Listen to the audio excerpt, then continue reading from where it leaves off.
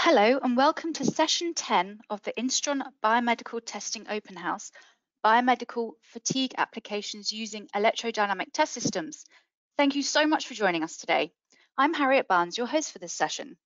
For this discussion, Kelvin Poon, one of our sales support engineers, Jonathan Phillips, Senior Applications Engineer, along with support from Mark Shorey, Applications Engineer, will be taking us through some common biomedical fatigue test standards and applications covering dentistry, implants, and orthopaedics, and to see how an all-electric testing system can help overcome the traditional drawbacks of fatigue testing.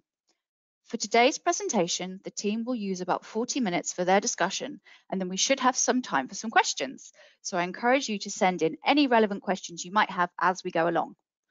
One last thing I did want to mention before we begin. For those of you that are interested in receiving the single-use code for free access to the Essentials of Biomedical Testing e-learning course, this is just a quick reminder that you'll want to complete the post-event survey that will display immediately following this session. I'll be sure to remind you again at the end. So with that said, I'm going to hand you over to Kelvin.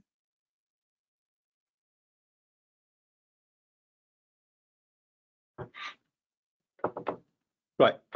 Welcome everyone to Instron's Biomedical Open House, where we'll discuss a bit about dynamic testing of biomedical devices in the next hour. I'm Kelvin Poon, Sales Support Engineer for Instron Dynamic Systems. I'll first go through a bit about different international test standards for the biomedical industry and challenges that come with it. We will also have Jonathan Phillips, our Senior Applications Engineer, who will go over some real-life biomedical testing applications, and Mark Shorey, our Applications Engineer, that will discuss a bit about our product offerings. Feel free to submit any questions as we go along, and we'll aim to answer them at the end of the presentation. Today, we'll go through some common testing standards on biomedical devices, including dental implants, spinal constructs, hip implants, and a few other orthopedic-related tests. So, for dental implants, dental implant materials are constantly evolving to meet market expectation in value, longevity, and aesthetics. With information spreading much easier in this generation, patients become more informed on different available options, and from that, biomedical companies need more efficient and reliable results to not only pass regulatory standards and requirements, but also to capture the audience. The challenge with testing dental implants stems from the fact that they can come with different sizes and shapes, which means there needs to be a way to standardize the testing of these implants. ISO 14801 creates a benchmark for determining the fatigue life of such dental implants and offers a standardized comparison between dental implants of different designs. Furthermore, a reliable test instrument that can simulate a loading profile up to 5 million cycles and a specialized dental fixture to securely hold the assessment is required to fully comply with the standard. We've also opted to design a fixture specifically to meet this standard. And the 0 to 45 degree angle adjustments will allow testing of both straight and angled implants with the same fixture. It is made of high quality stainless steel and it's highly corrosion resistant. So it's compatible for use with a saline bath, as you can see on the slide, to better simulate the operating conditions. The ElectroPulse here is the system of choice in terms of ISO 14801.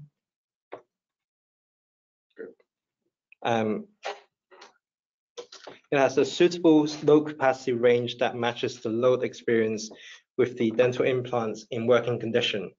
It is also designed to be compatible with fluid baths, having no electrical connections integrated into the system table.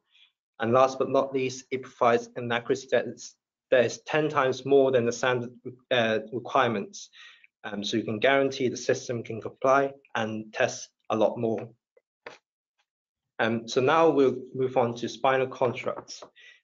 Service life testing of these spinal implants are very essential, as even in under normal patient activity, the spinal constructs can be subjected to high cyclic loading in axial rotation, dislocation, and also the bending motion, which could all result in fatigue failure.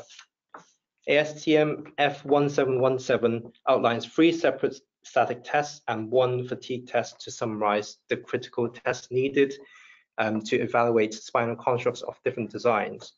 The static test includes compressive bending, tensile bending, and torsion, and the fatigue test will be conducted in compressive bending. Together, they become the basis for mechanical comparison between different spinal implant assemblies. The challenge here is that the spinal constructs can feature a lot of different designs with varying dimensions, so mounting of the specimen securely can be a challenge. Tuning also becomes an important aspect of this, as this needs the waveform response is key to ensure a correct loading profile in the fatigue test.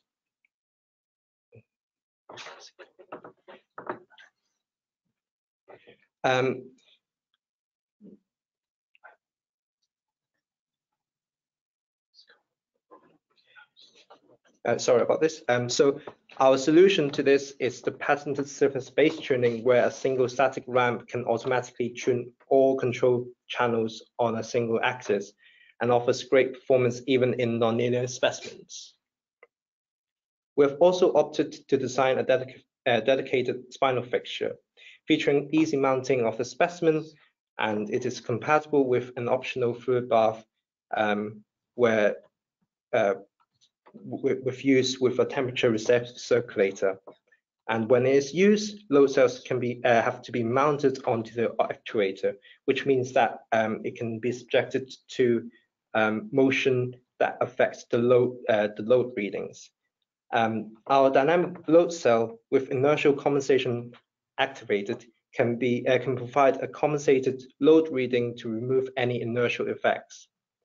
With the Electropulse linear torsion system, alongside Blue Hill Universal software for static test and WaveMatrix 2 software for dynamic test, we can complete all 4 test methods as described in ASTM F1717, all on one system.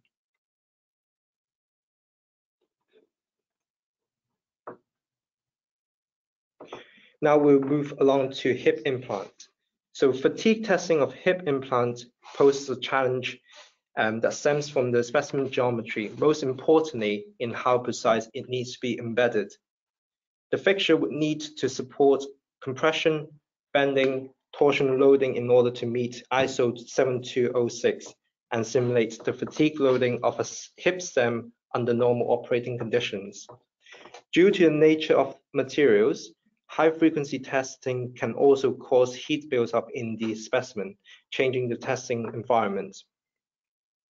Instron offers a dedicated hip femoral fatigue system that meets the requirements of ISO 7206-4, comprising of 2 stem potting base fixtures, a perspex saline bath, and a 135-degree potting cup that achieve ISO 7206-6.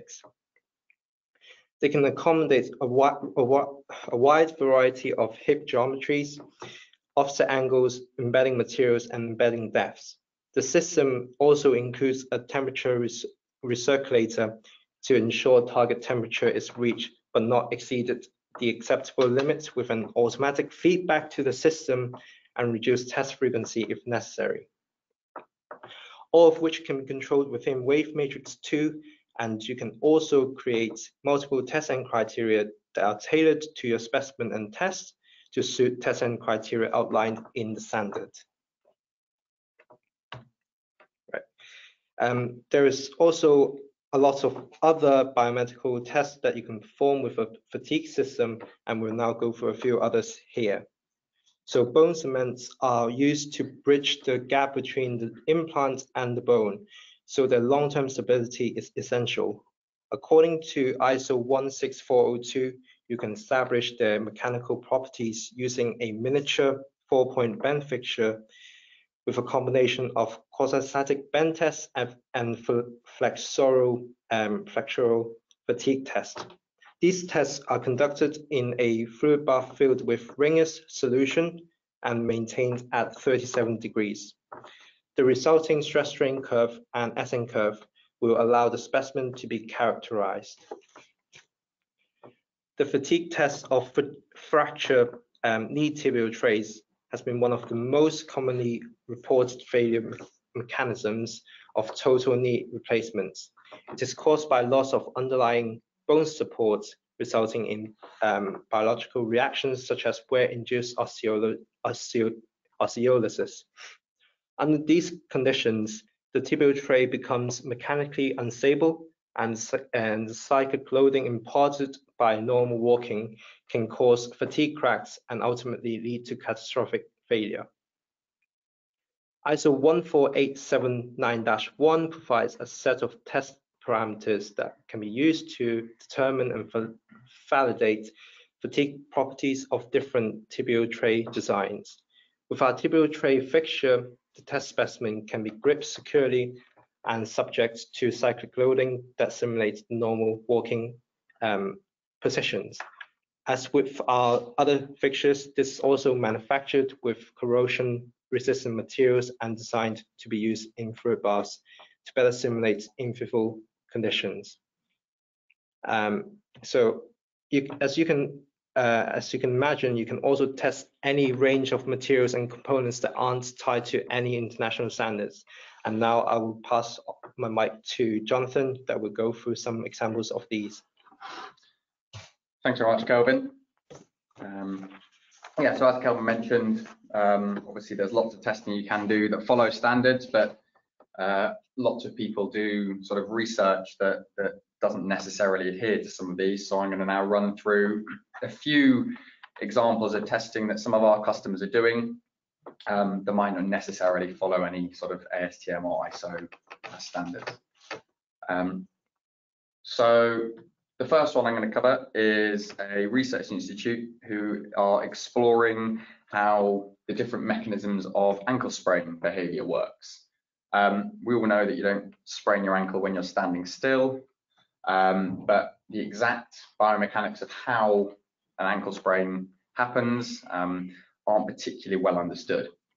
And one of the main reasons for this is that the ankle's very complex, and as you can see from the pictures on the right, I'm not going to butcher those long words there, but there's lots of different movements that the ankle can undergo through 3 different planes when you actually go through a sprain.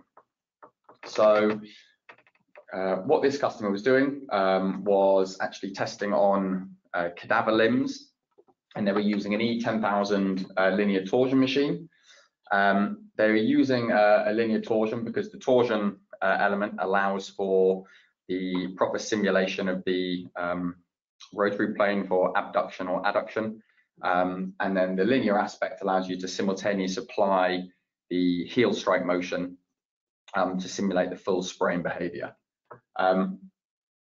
The complexity, as I mentioned, of this sprain means that you need custom fixturing on the base, and with the integrated linear torsion actuator in the crosshead of the machine, this allows the T-slot table on the E10000 to be freed up for this custom fixture to be used, and this then allows for the other 2 planes of motion in the frontal and sagittal plane to be completed when they do that heel strike motion to get the full 6-axis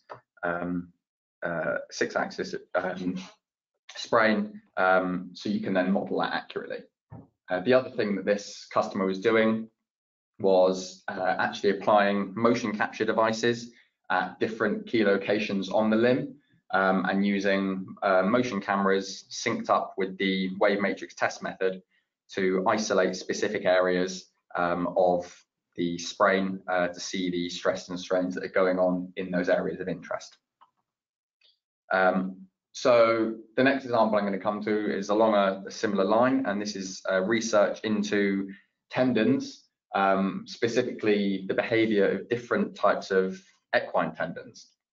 So the job of a tendon is either to hold a limb in place or to transfer energy from your muscles to your bones. But there are also some tendons that act as energy stores for, when you're doing fast, moving from slow to fast motion. And what they wanted to find out here is basically how these energy storing tendons undergo different strain behavior, and also wanted to look at whether older tendons behave differently to those from younger horses. So for this testing, our customer used an E1000 because the forces involved were much lower, and they were doing two different types of testing. So the first one was cyclic loading, and then after they'd done that, they did a pull to failure to get the maximum force and maximum strain that those tendons could undergo once they'd been cyclically loaded. What they found was that the tendons that were used for energy storage were a lot more resistant to this cyclic loading.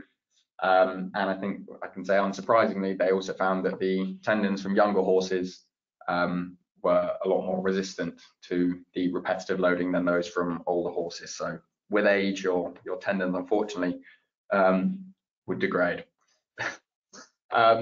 So moving away from sort of muscles and tendons and tissues onto bones, we've got another customer that is looking at modernizing or changing the way that bone lengthening operations go to try and make surgery easier for patients. So there's typically three sort of markets that this appeals to, and it's either people that have genetic conditions that cause one limb to be smaller than the other, people that have had traumatic injury like a motorcycle accident that have affected their bones, and more recently as well, cosmetic reasons, so people that want to be taller.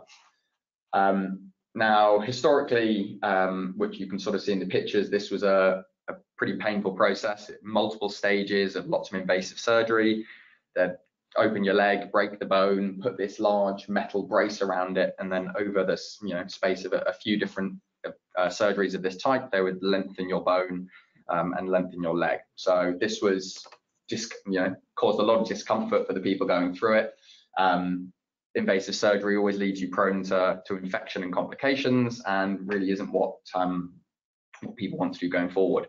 So people are researching, investigating new techniques, and this customer specifically is looking at sort of smart materials to try and make this a simpler process for people.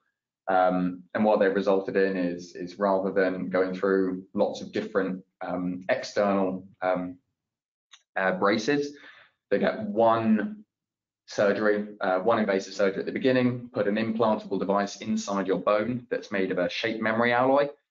And then over time, you basically have an external device that you just pass over your leg, every day, and that metal then moves back to its original length, which is slightly longer, and over the space of months and years, that then will slowly extend millimeters or fractions of a millimeter every day, causing your bone to naturally lengthen and the muscle and tissue around it to naturally lengthen as well. So much less invasive and much less discomfort for people going through, so that's quite exciting.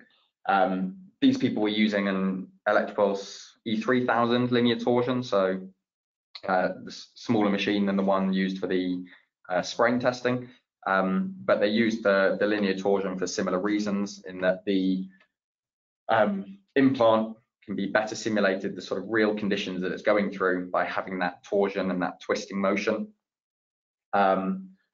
And the other thing that was quite appealing about this particular machine was that this research company was new to materials testing, so they'd only done product development and R&D beforehand, so they didn't have a lot of infrastructure in place for the traditional requirements of fatigue machines. So for them, the fact that the ElectroPulse only needs a mains power supply, doesn't have any oil, is very clean, is very quiet, meant that they could sort of move it anywhere in their lab, and as they rearranged their lab design and moved things around, they were able to just unplug the machine and move on. So that was very appealing for them. So sticking with legs, as well as implantables, we also have people testing limb replacements. And these have come a long way over the years in both design and materials used, moving from sort of single pieces up to modular, multi-part, full prosthetics that are tailored to specific individuals. But these material advancements, making them lighter and stronger, adding in sort of joints and making them more like a human leg, have made them more complicated. And as a result of that, the testing involved makes them more complicated. And also international standards are a bit more stringent now than they were 50 or 100 years ago, which I think we can all agree is probably a good thing for this type of industry. So the tests are more challenging. So while we can test the individual components, so a lot of them made from composites, and we can test those on the material level, but also at each different stage, people use our machines to test the components involved until you get to the full prosthesis device. So this particular example was a customer testing the full prosthetic with a joint in it. They were actually testing it on a servo-hydraulic system, and they were doing tens or hundreds of thousands of cycles to understand the wear behavior of that joint in order to qualify it to go to market, to make sure that it is going to last for the number of years that you would want an expensive prosthetic to go through, to really understand how that works. But they actually have a range of machines, so they do the whole from raw material all the way up to the full prosthetic in the same lab. The last thing I'm gonna talk about is going back to the biomaterials. And this is actually a customer doing analysis and research into the effect of different types of reconstructive grafts for ACL replacement surgeries.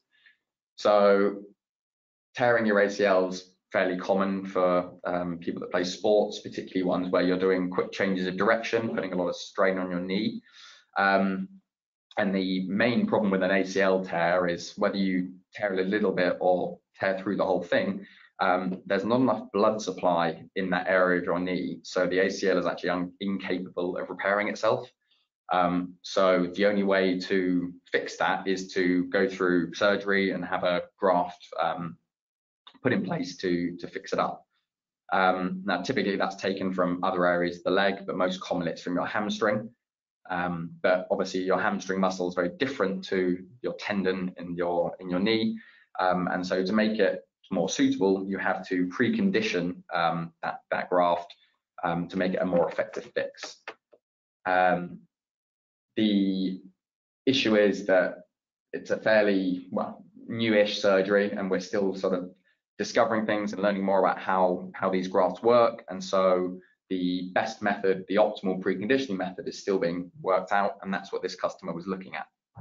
So they were using an E10000 linear, and they were using it to simulate 3 different types of preconditioning methods that are used currently, to try and understand which of these would be the most effective in used for ACL recovery surgery. So they were using a variety of different loads and different time spans, from just a few seconds up to sort of 15-20 minutes. And then once they'd done that preconditioning testing, they were then simulating the early stages of what someone might go through in rehab after the surgery to get back walking.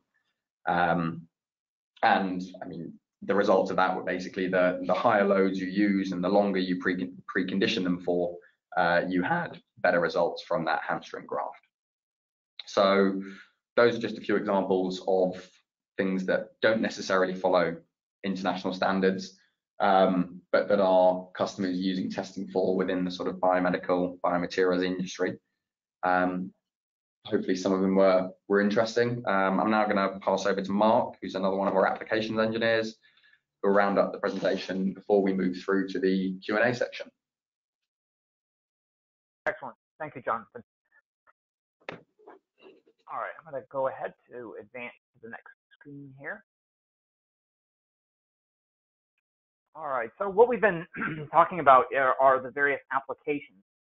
So but those applications are done on a bigger system. So we've been kind of focused in on the test itself, and the types of tests that are done.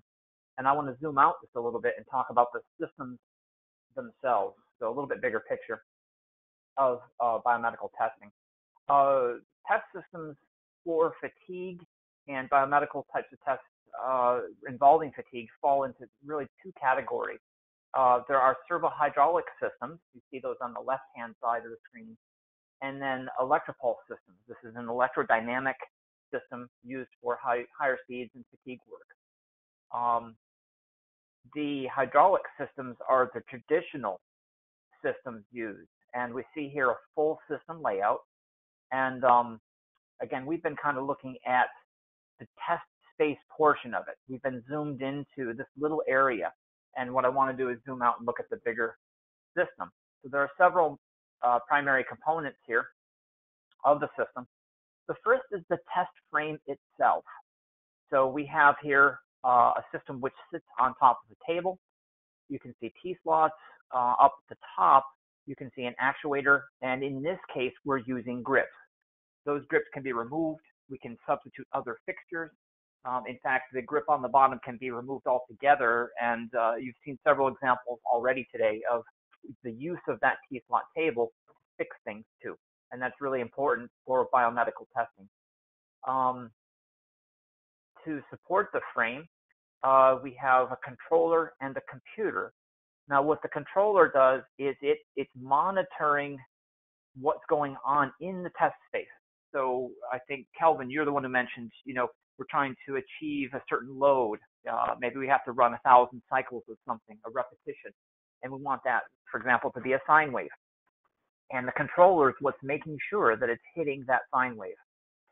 The PC part of it, you see sitting on the table here, that's the person interacting with it. That's the if you will, the programming of the test to say, oh, I want it to ramp and then I want it to cycle, or whatever the sequence of events needs to be. Our interface to the system is the software that helps us to control the overall test. And then the last major component in a typical servohydraulic system is the pump itself. And you see that sitting off to the right here. And this is because it is historically, this is how fatigue tests were done, servohydraulic, and that's the pump that provides the motive force for that. Now, servohydraulic technology is a historic technology. It's been around for decades, and it's been the tried and true practice, but there's some challenges to it. And those challenges are really centered around the pump. So the pump itself requires three-phase power, industrial power. And the pump compresses oil, which goes out to the actuator, and then returns, and it has to be cooled. So it requires cooling water. Also, you can see the pump requires floor space. And in many cases, that's in short supply in laboratories or hospitals or universities or wherever the system's set up. And another challenge with pumps is that they do require periodic oil service. So just like your car needs a filter and an oil change periodically, the pump also needs periodic filter and oil changes as well. So there's a bit of responsibility associated with the pump that, ideally wouldn't be there, right? It's not adding value to the testing itself. We want to get the test done. That's where the focus is, not on the equipment, that's needed for that. Other considerations are that the pump itself does make noise, and Instron has fully clad acoustic attenuating technology to try to make it as quiet as possible, but it still makes some noise, and it's better not to have noise if we can help it. And Jonathan, I think you mentioned oil is often not preferred in laboratories, either for insurance reasons or, application reasons, or just it's not that kind of space. It's a clean space. We want everything to be very clean. Oil is often in conflict with that. One thing that the traditional technology does have to its advantage is because it's an old, very established technology, it sometimes is the least expensive for the frame, and that is the cost of what is up on the screen right now. But what that often doesn't take into account is utilities such as getting three-phase power, getting cooling water, getting a chiller, or other support types of equipment. So even though the frame itself might be the least expensive, it may not be the overall best choice. So Instron worked on trying to develop technologies to take care of these kinds of challenges, get rid of them ideally. And what we have to do that is our ElectroPulse systems. And that's the systems many of those tests we saw before are actually run on, because they're very popular for biomedical applications because of their cleanness, their quietness, and so forth. And this is the current technology here. So what we see, the frame itself, in this case, this frame sits on the floor. We also have frames that sit on the table. You've seen those in some applications a little while ago. And then there's also the controller and the PC. And what you don't see is that whole pump. All of that is gone with this technology. So there's a lot of advantages to that. The ElectroPulse technology we've been producing for about 15 years, and it avoids those issues with the pump. So there's no three-phase power, no cooling water required. You can see the floor space required is greatly reduced, far less maintenance, and there's no oil in the lab.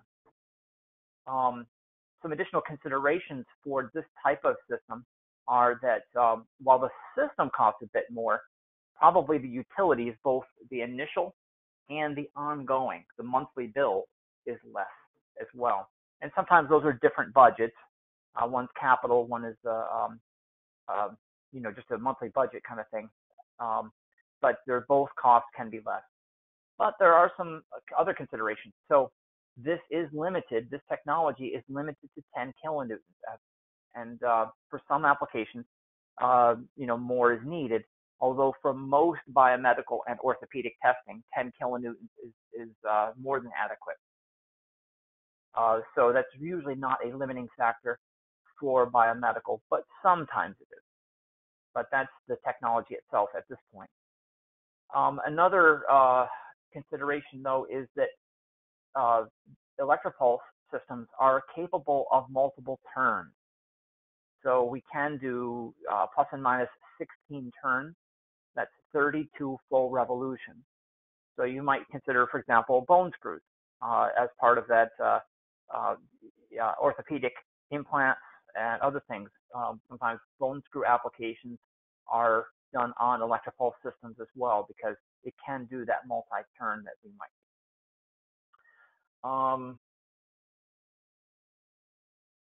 All right, so another aspect of this that has been touched on, and I wanted to just give a little more detail on, is the actuator in crosshead type design.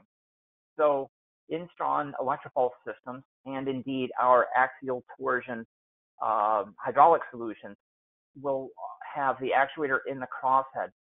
So that if you look down at the bottom here, in this case we have a bath, and it's got just a little bit of red dye in it so that we can see the fluid in there.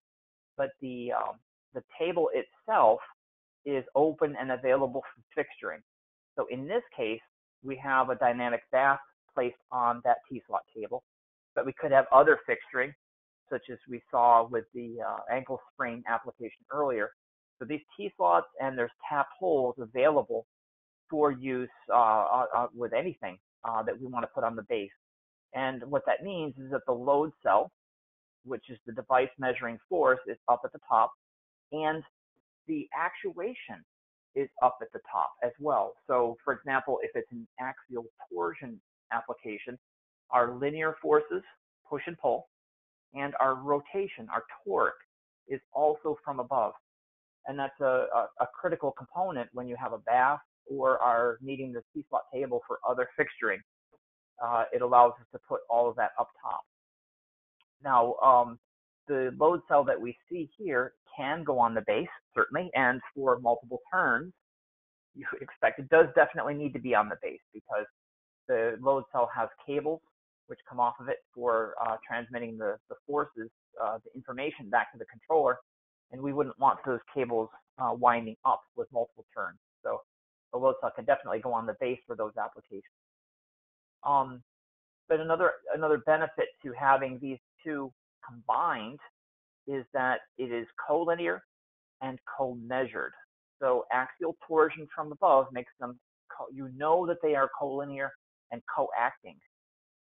And another aspect of that is that they are co-measured here as well. So we're not measuring, for example, linear force at one end of a load string and torsion at the other.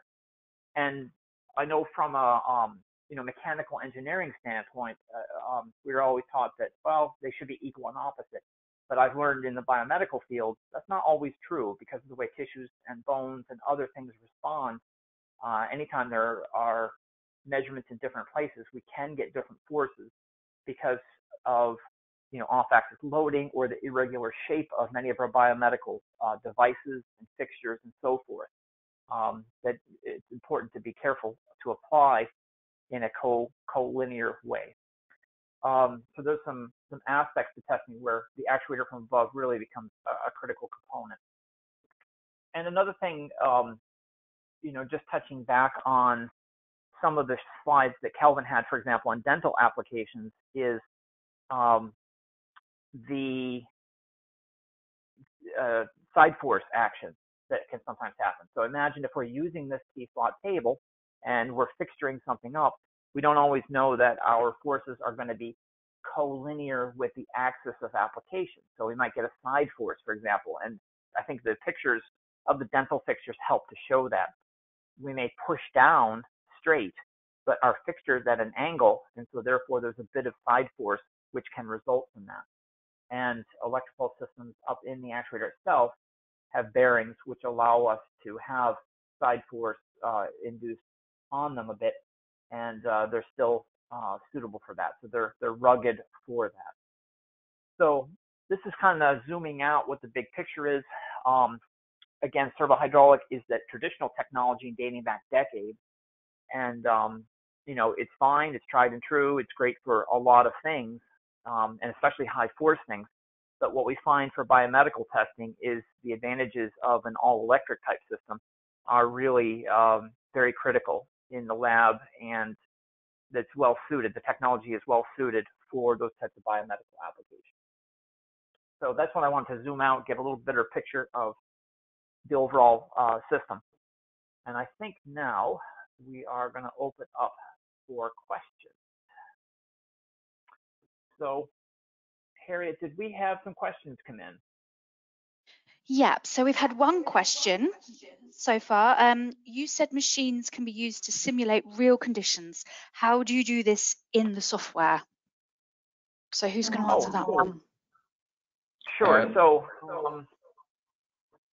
actually, I don't know if we can bring up some of our application software up on the screen while I'm talking here, but so we have there's two parts. I have to interpret what the question means, but there's two parts to that. So we can simulate real world conditions, both in terms of the type of loading that we do, and it's how long that loading goes and the shape of the loading. So let me explain all three of those. So the type of loading might be, is it a single time application or is it multiple? So we did, for example, prosthetics, prosthetic legs, for example.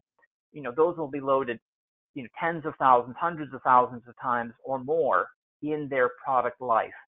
So other things are a single application. So for example, a bone screw, right? That bone screw is going to be installed once. And so the way we can set up the software is a method which tests that single installation to look at what's our max torque. What are the aspects of, what torque do we need to insert in different densities of bone? Those kinds of things. So is it a single use type thing? Is it a surgical tool, for example, that gets used once? Does it get used multiple times? Is it something which is used tens of thousands of cycles? And we can set the test method up to simulate each one of those things. And if it's just cycles to failure, maybe we just do a sine wave and do 100,000 cycles or 1,000,000 cycles. Or we can actually simulate the actual measured. So this, I'm going to try to get to the other end of this question, which is, what if there is an impact, or what if it's not a regular sine wave in that we're simulating a strange shape. So, for example, a fall, right? If somebody falls, that's not a sine wave. It's more of an impact. Can we strain gauge something, measure the actual strain on it, and simulate that irregular shape? A good example might be blood pressure for a heartbeat, right? That's not a sine wave, that's an irregular shape. Can we simulate those? Absolutely. The controller can be given a signal that says the shape looks like this, and we can ask the test system to follow that irregular shape as well, within the limits of the hardware, right? It's physics. We're limited by physics still, unfortunately, but as long as we've got the physics to back us, yes, we can simulate real world conditions in a number of ways.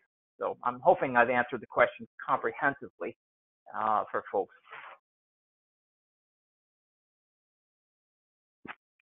Harriet, any other questions?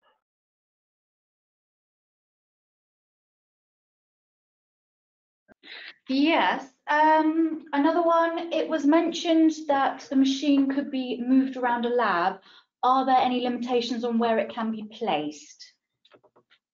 Yep, so I'll jump in on this one still. In the historic context, when we had that pump, we had to have three-phase power and cooling water, and those are hard things to just pick up and move. With ElectroPulse, we have just a single-phase power, and it's really simple. It's like putting an electrical outlet in any place in our homes, our kitchens, our workplace. It does need power, but it can be moved around the lab. And so as long as there's two things, there's the electric power for it, which is very easy for single-phase power, and then ceiling height is the only other thing. Sometimes people have a really low ceiling. As long as you have the floor space and the ceiling's tall enough, that's it. And ceiling height is not especially a problem in most cases. But if there's a air conditioning duct right above, well then maybe we have to pick a slightly different spot. But yes, it can be moved pretty much anywhere in the lab. Kelvin, did you want to add to that, or? No, I think you pretty much covered it there, Mark. It's yeah, it depends on I guess the only other thing would be depending on the sort of tests you're running. If you're running either very high frequency or very large amplitude tests, you just want to make sure that the surface you're putting it on is stable and possibly supported to the ground. So yeah, we have support tables that we can supply with the sort of ElectroPulse units, but otherwise yeah, it's really wherever you've got access to a plug and space around the machine to get to it, that there really is not a huge amount of other infrastructure that you need to take into consideration. Yes, right. Yeah. So no, you mentioned this. No. I'll just add on to what Jonathan said. For biomedical applications, many times we're testing at the 5 hertz and less, and so those aren't as aggressive. But this test system, ElectroPulse systems, can be used for just basic materials work, which can be 30, 40 hertz or more testing. And so we do have a very sturdy table for our tabletop type systems that we can use as well, if that's just needed, if it's basic materials testing. Mm-hmm. Thanks, Mark. So regarding soft tissue testing, ACL for example, are there any special clamps you suggest using?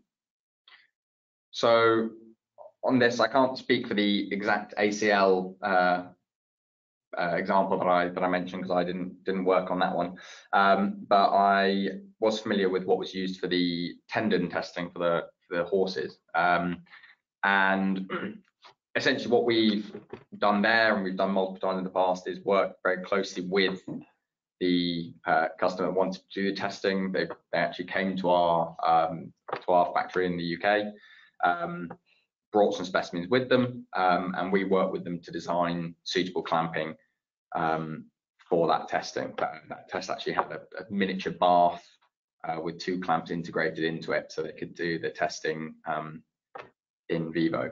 but there may not be sort of our standard grips and clamps are all sort of available to be seen on our website and we can share, but if none of those are suitable, and for soft tissue they probably won't be because they're more all purpose. We have done lots of custom fixturing in the past, and have done or have a number of customers that do soft tissue testing. So if you write into us or give us a call and let us know what the specifics of your specimens are, we can collaborate with you to make sure that we get a gripping solution that works. Okay. Okay, right. I think that's all we've got time for, gentlemen. So thank you ever so much for your presentations. Now, if we weren't able to answer your question, then we will be in touch with you after this session. So just a few quick notes before we wrap things up. Here's a quick look at what's coming up for the rest of today. If you'd like to attend but aren't registered yet, just head to instron.com and sign up now. The recording from this session will be available on our YouTube channel in just a short while. Each of you will also receive an email with a link to the recording. Just another reminder about receiving the single-use code for free access to the Essentials of Biomedical Testing e-learning course. In a moment, when this session ends, a survey will pop up and there will be a question related to this. You'll just need to complete the survey and indicate whether you would like access to this course.